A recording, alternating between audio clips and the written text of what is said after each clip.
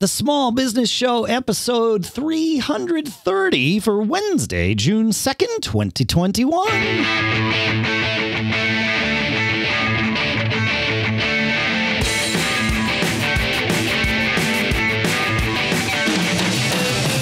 Greetings, folks, and welcome to the Small Business Show here at businessshow.co. You know us here. This is the show where small business-ing is a verb because we like to take action.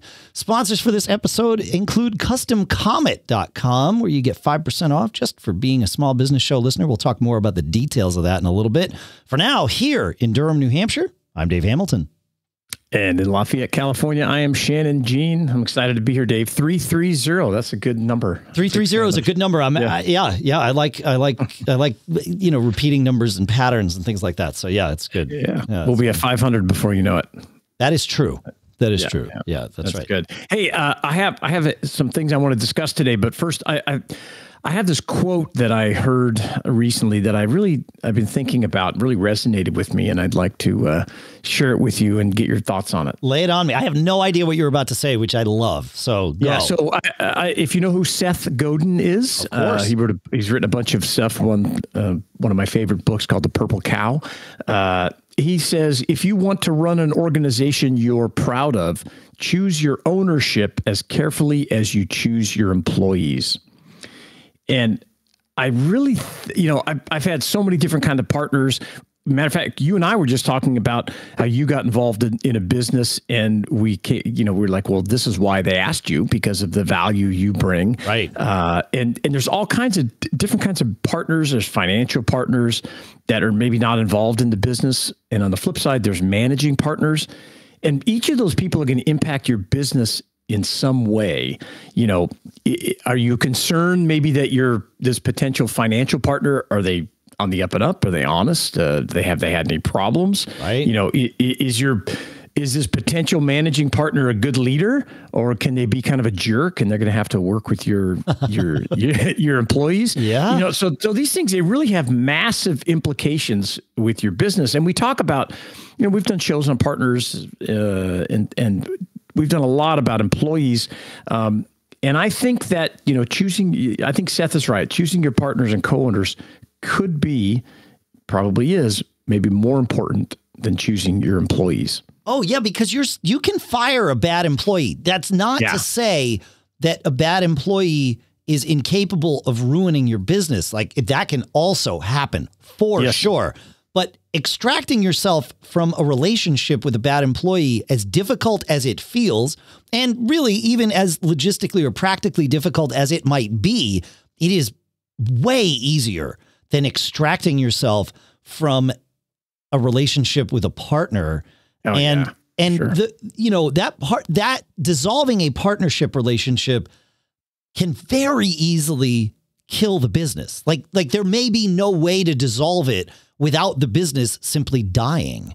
And that's assuming the business even got to a point where it had value in the first place, which is what the partnership brings to the business, is getting it to the point where you could hire that employee, right? Yeah, that's right. And I think that, we talk about story and how you frame things and kind of build this culture of your business. And that's really important as well. Is this person, you're going to create this organization with, that you hopefully will be proud of, how do they look at it? Are they solely money driven? I've always come at it from the backside, that if you build something great and something that you can be proud of, like Seth says, the money will follow. But if, I've had folks that, I've done some things with that where the money was just first and foremost, and it can be a distraction. And so when we've talked about that, I think Dave, you brought up in the past, dealing with expectations. If someone, what are their requirements? Do they need to take a bunch of cash out of this business right away? Or can they invest in the future? So I thought it was a really applicable quote for us small business owners. I like it. Yeah, we'll have a lot to say. We've had a lot to say about partnerships. We're going to be putting up some stuff on the site where we really kind of distill that down for that topic and several others. But yeah, what a great quote. I'm thinking about my class that I teach. The class feeds this show, and this show feeds the class. Like, it's definitely true. And this semester I did one. I would start every class. I taught a class at the University of New Hampshire this year. For those of you that didn't catch that through episodes that we were doing this past semester, it was the business of podcasting. So I am not a teacher. They stood me up in front of this class because I'm not a teacher, because I do a thing, and they wanted me to teach about a thing. But really, they wanted me to teach about what it's like being in business. So I learned through the semester that it was worthwhile for me to start each class with a mini lecture / discussion that wasn't necessarily about podcasting, just about business. And I called it my Day in the Life of Dave lecture, right? Like, what's happened either in this last week or something that's sort of, has meta importance outside of any sort of temporal events. And so I did a partnership thing where I told some stories. Actually, I told some stories with some details that I probably wouldn't even share in this show to my students, just to show the importance of exactly this. And I'm going to put this quote up on the screen when I teach that lesson the next time. Yeah, it works. Yeah. And Seth is great. He does a daily blog post. It's real quick, but it's right to the point. Seth Godin, GODIN.com. I highly recommend it. Highly recommend it. Yeah. No, that's great, man. Was this from one of his recent blog posts? Is that where you got this? No, I don't know where I picked it up, but I actually I was looking at our Slack channels today, digging for some info, and I came across it again, and I realized I posted it there, but I didn't talk about it on the show. Yeah. So I thought, well, we should bring it up and discuss it today. Yeah. Well, there's value there too, right? Like here's a little action item that you can take for your business, not just today, but every day. When an idea comes to mind, capture it somewhere. Even an idea like this, that I'm sure in the moment you thought, this is the best thing. I'm going to remember this forever. And it may be true. In the right circumstances, this may come to mind for you, right? Certainly now that we've talked about it, there's a greater chance of that. But even before, it may have come to mind if, like, we started talking about partnerships. You'd be like, oh, there's this great quote. But when I ask, hey, what do you want to talk about on the show today? This might not come to mind. But the fact that you captured it in a place where you can then go mine for your own ideas, it did come up. And that's a hugely valuable thing. Not just because something's a great idea doesn't mean you'll remember it. And so. Oh, yeah. You won't remember it. You won't. Right. Right. Yeah. No, that's great. I had an interesting scenario this week, and it really wasn't about business, but the lesson from it definitely applies. And I've used it many times. So I'll share. It's a little bit of a geeky scenario. I had my first band rehearsal here at the house, in the studio since pre-pandemic times. Right. Okay. And the guys all get here and they start getting their stuff set up and turning on their iPads, because we have our charts all stored in like a Dropbox or whatever. So everybody kind of can work from the same thing.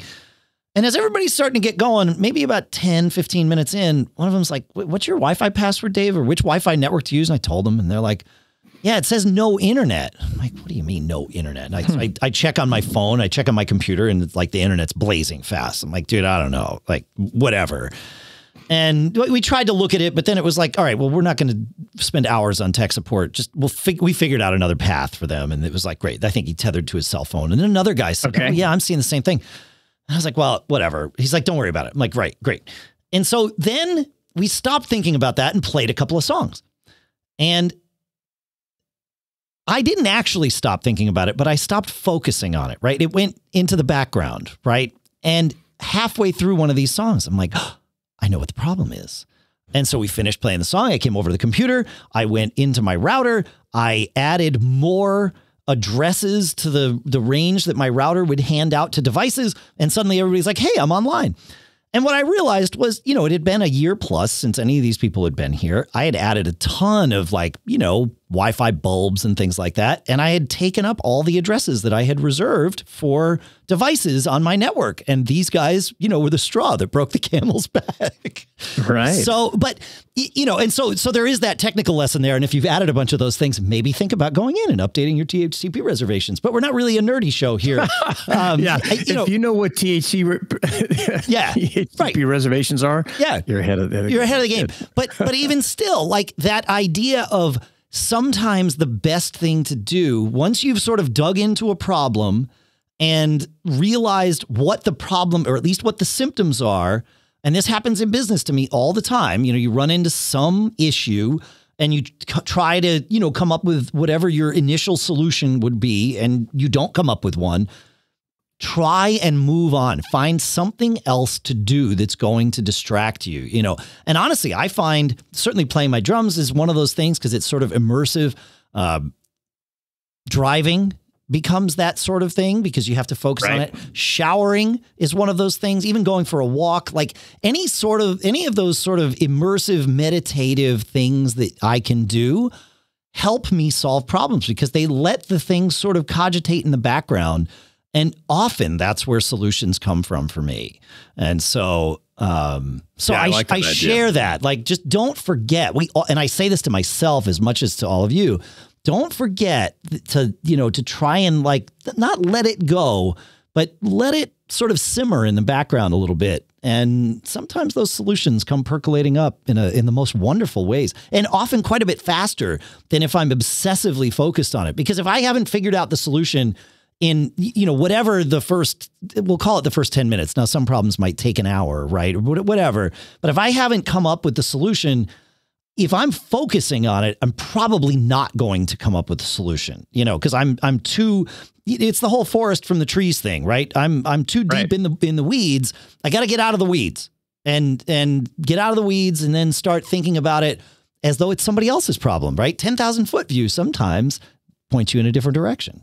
It's like your own version of business therapy. So there you go. I like it. It's true, man. Yeah. And maybe you need to write it down. Okay, I got to come back and revisit this and add it to your list.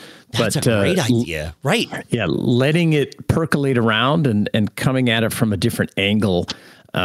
It does work really well. I agree. Yeah. Yeah, for sure.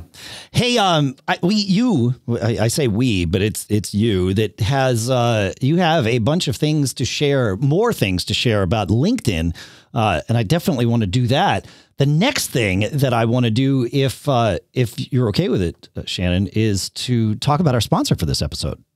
Yeah, I think it's great. Let's do it. All right. Our sponsor for today is Custom Comet at customcomet.com. They are a Portland, Oregon-based company who makes custom merch and promotional products for your business.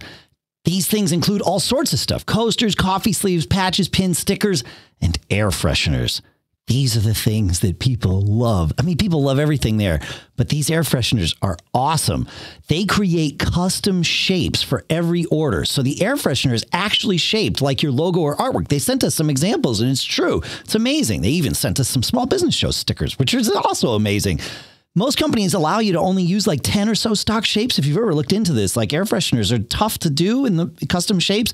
They've figured it out. They've got over 70 cents, 17 different string colors. So you can really make this thing look like your business and really represent you well. And those air fresheners use a 3-layer process. They have an absorbent cotton core that sucks up all the fragrance, and that's sandwiched between printing paper, which gives you this crisp, high quality art. So your logo look, or whatever you want on there, could be your face. Hey, no problem, right?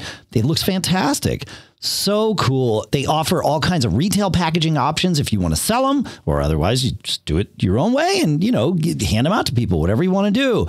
They've got super high quality materials and stellar customer service. This is the thing that sets them apart, because they know that delivering a quality product and supporting it is the key. They provide free design help because they are the core of this company is a design team, graphic designers based here in the US.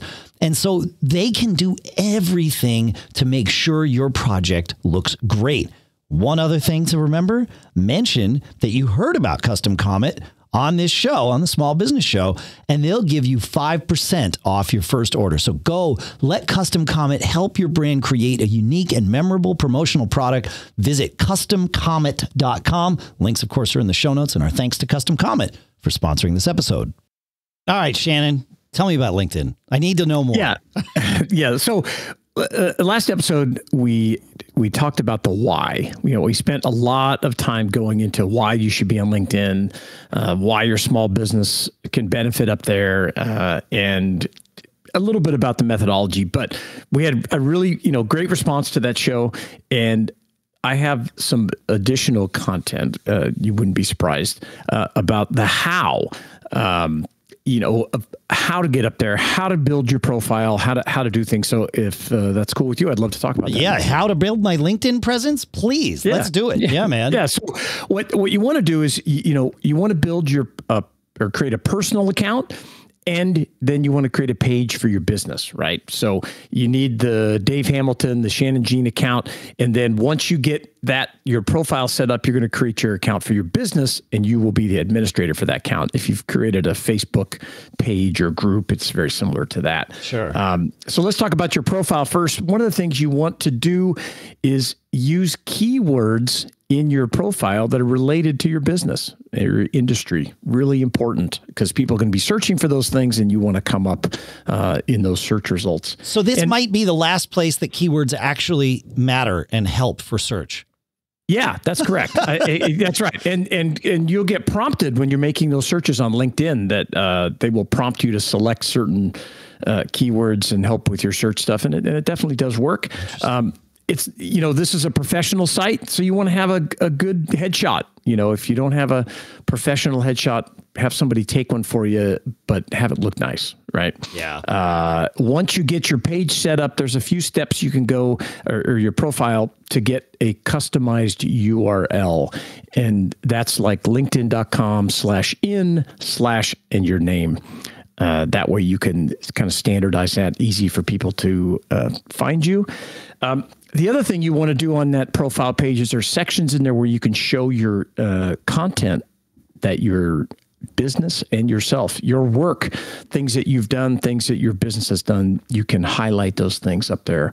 And I would highly recommend you do it, because people are going to look at your profile, and a lot of people are going to look at there, try to come sell you things. We're going to talk about that in a minute, but you want to have, good content, what you're working on, things you're involved in. If you're involved in any volunteer work or community things, that's great to have up there as well. I would just say you want your bio. There's a section up there. You want it to be, be professional, but it should be remarkable and memorable. I always say that. Think about things, get some advice, have somebody else help you maybe come up with some terms, and make sure that people are going to remember who you are. Okay. And how long should that bio be? Like, are we talking just like a quick paragraph, or should paragraph? Okay. So not a paragraph, not a page. Got it. Yeah, okay. Paragraph. Yep. And now one of the great things about, LinkedIn that you can do, and I believe we talked about this in the last episode, is create content on the platform, not just linking to things, but you could write an article. You could write a post about something you're involved in, that kind of would be related to your bio and what you're working on, and that'll show up right on your profile page. Creating that content it's really powerful. And things you're interested in, and you can leave it right there on the platform.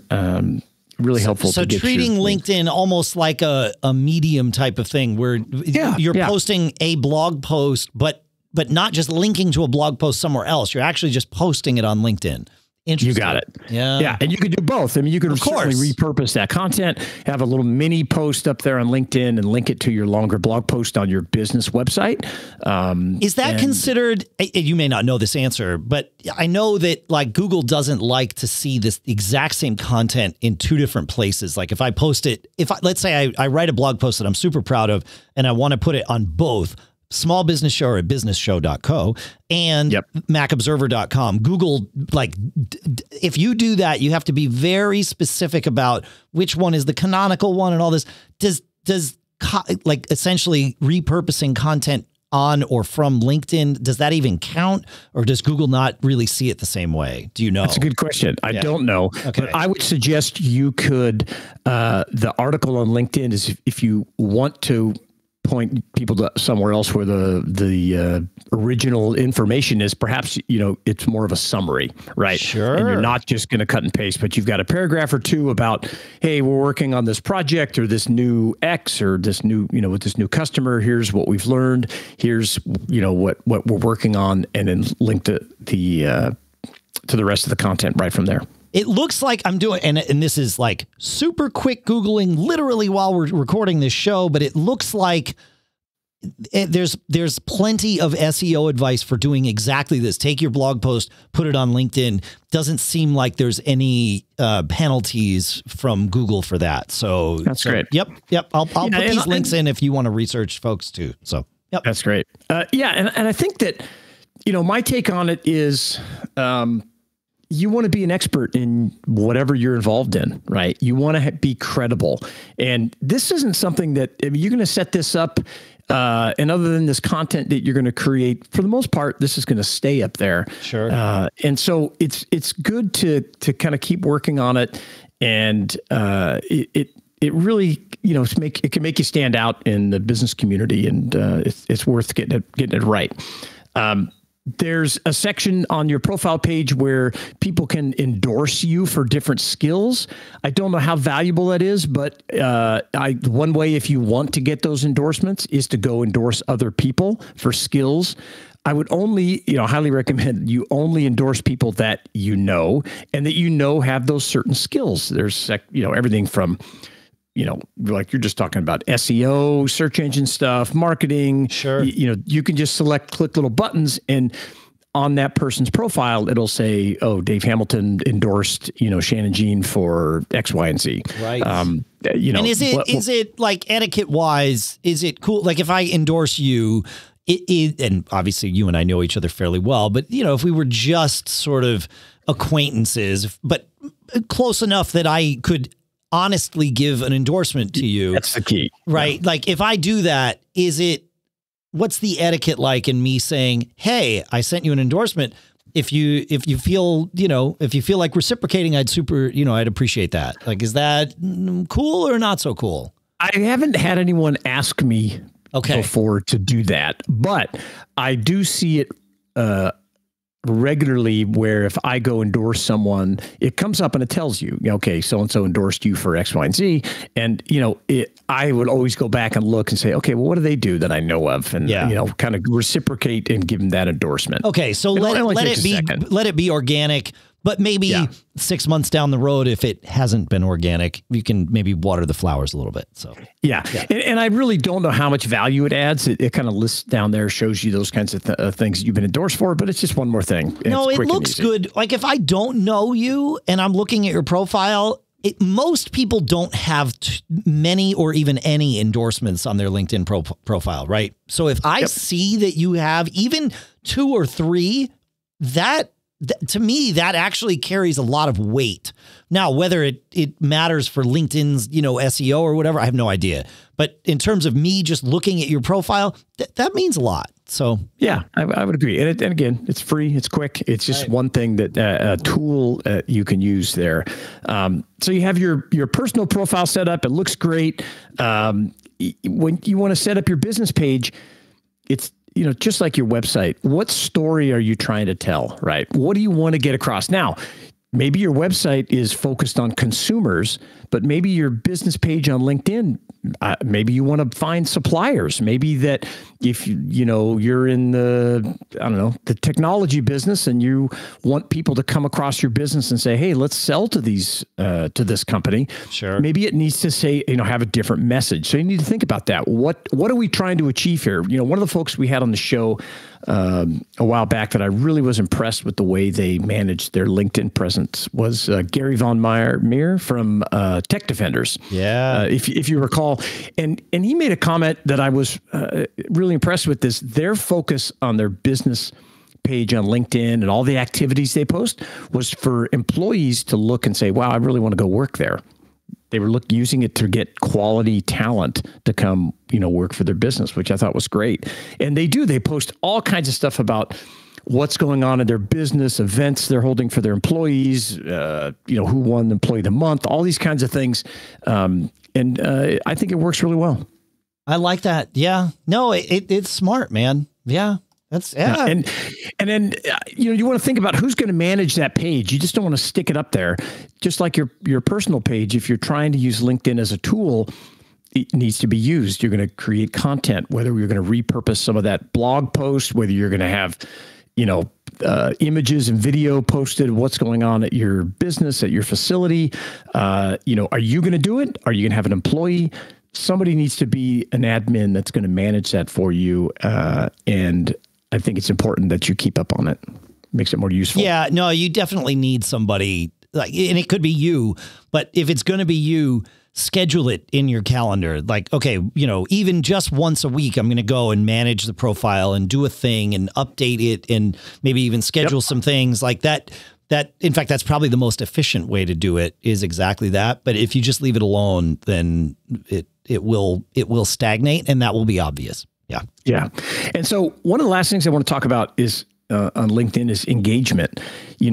To be successful, you need to put some time in it. And, engagement can be as simple when you're just getting started out by liking and commenting on other people's posts, right? You're going to see in your feed. We talked about the feed, last week, Dave, about whether it's useful or not. Yeah. Here's how I find it useful. If you want to connect with people in your industry as a potential customer, as a supplier, comment and like on things on activity they're posting. I do a lot with eBay, and I'm connected with a ton of eBay people there. And I always, what's going on with this? And I make congratulations. They post about job things, in their career. It's really effective, especially if you want to get closer to that person and perhaps have some, business relationship with them in the future.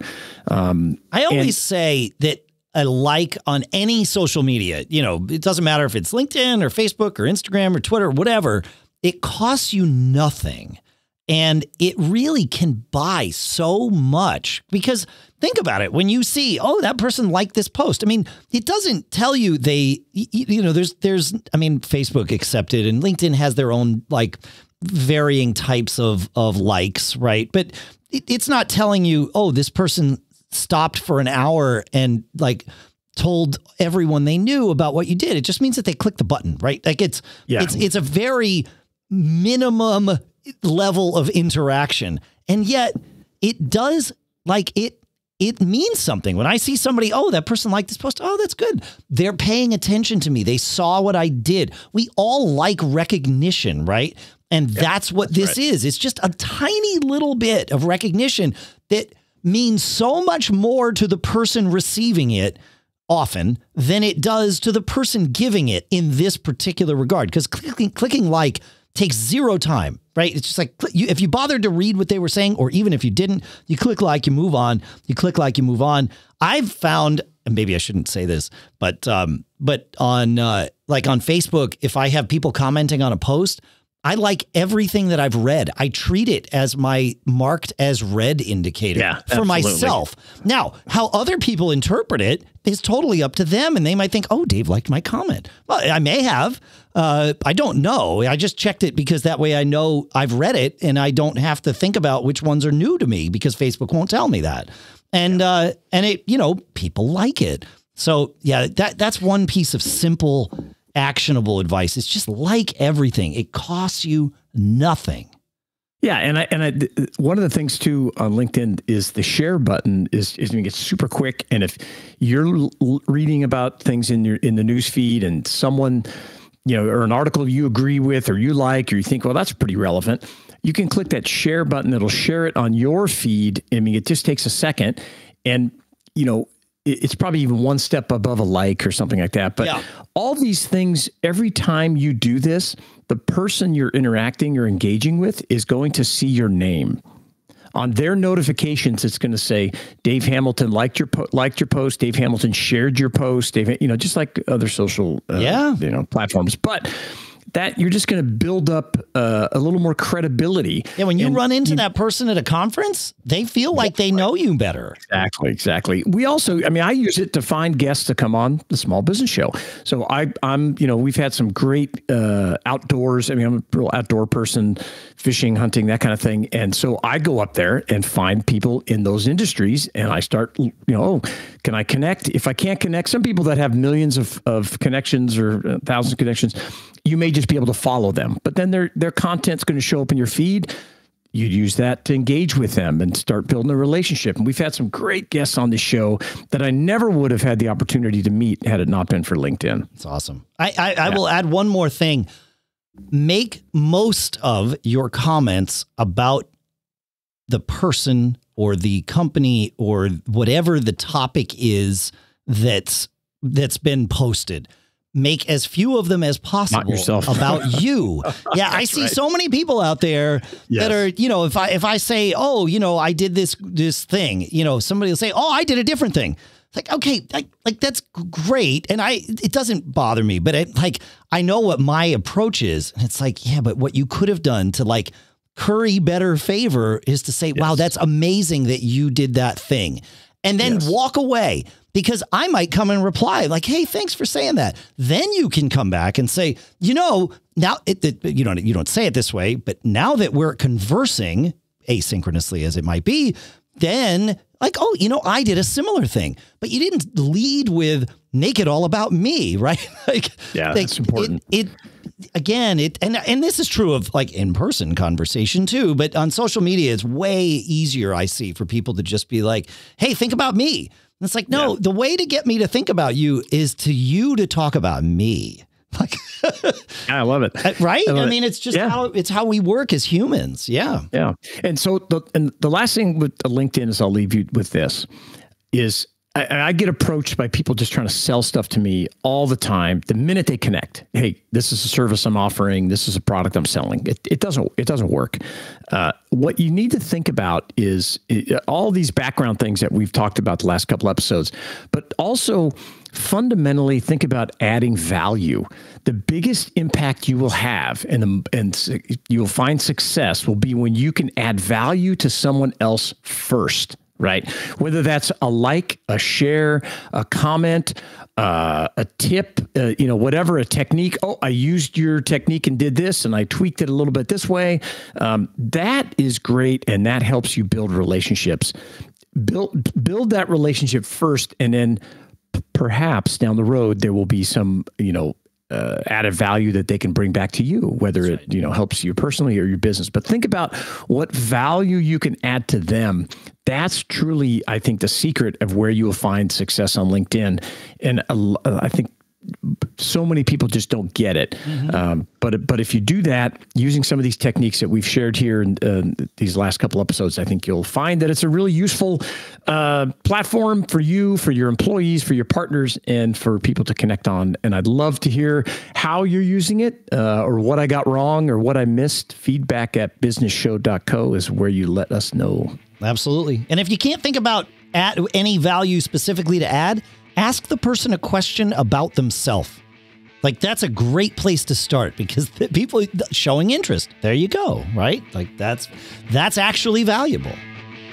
Yeah, I agree, man. It works. Thanks, man. This was great. Very enlightening. I like it. Yes, good stuff. Thank you. It works. It really does work. It's like I said, it's the most ignored resource, I think, for small businesses is LinkedIn. And with just a little bit of effort, you'll find some value in it for yourself and for your business. Yeah. I need to make it part of my daily routine. I tried again last week and I did it for 2 days, and then I got burned out on it again. So I just gotta get into the habit of it. So I got to put it on my to-do list so that I can put it on my to-did list. There you go. That's the key. You got it. Thanks so much for listening, folks. Send in your ideas to us. Feedback at businessshow.co. We would love to hear from you. All the links that we mentioned in the episode, I've put in the show notes for you at businessshow.co. You can see them all right there. And if you have anything to add, let us know. We'll add it to the show notes for you too, so that everybody can benefit from this. Thanks so much. Check out our sponsor, CustomComet.com. Make sure to mention Small Business Show for 5% off, and have a good one out there. Keep living that charmed life, will you?